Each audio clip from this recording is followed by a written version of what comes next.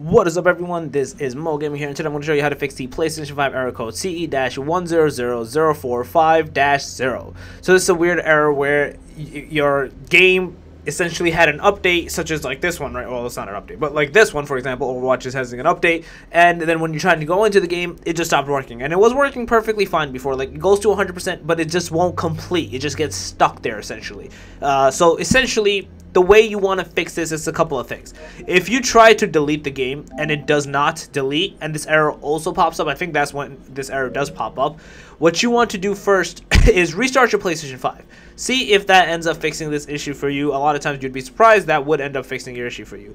If it does not, then you want to go into settings, you want to go to user and accounts, and you want to go to other and do restore licenses. A lot of times doing this does fix the issue, and you can then delete the game and then reinstall the game again with the update properly.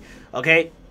Once you kind of give that a shot, go from there, see if that ends up fixing your issue. If it still does not, a lot of times signing out and signing back in will fix this issue for you. You should be able to then go into deleting that game and go from there.